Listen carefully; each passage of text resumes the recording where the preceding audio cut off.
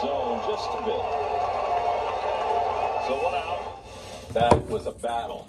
So the Dodgers continue to lead 4-0 in the bottom of the sixth. Lengthy rain delay in that one. Nola and Scherzer were dueling. Here's what we've seen on this edition of Strike Zone. Salvador Perez establishing a new career high for home runs in a season. Had 2 bombs, 10th multi-home run game in his career, 3rd most in Royals history. 13 home runs throughout the show, and Anthony Santander, 2 big flies. That's the first time he's had a multi-home run game this year. Coming up next, 9 games still in progress. Tune over to MLB Network. Fran Charles, Harold Reynolds, and Mike Lowell waiting for you. And then following their show, it's Quick Pitch with Heidi Watney for all of us here on Strike Zone. And it is a very talented team. I'm Tony Luffman saying good night. Here is the best of the best from Tuesday. Fly ball in the left center.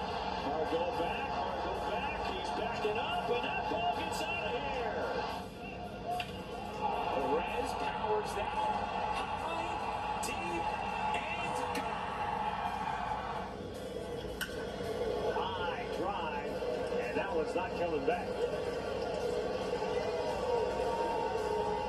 Legs got it to first base before Garver's throw. That fly deep center field.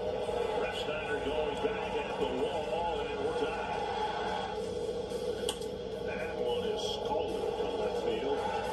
And the White Sox take the lead on the Ryu home run. Higashioka powers that in the air. High and deep to left center field. That ball is gone.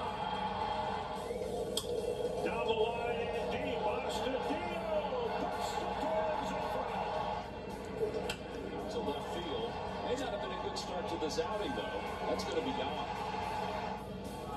And Perez puts a charge into another. Perez, for the second time tonight, has gone yard, and he ties it at 4. That ball is belted. Left center field, and he did it again. A 2-home run night for Anthony Santander.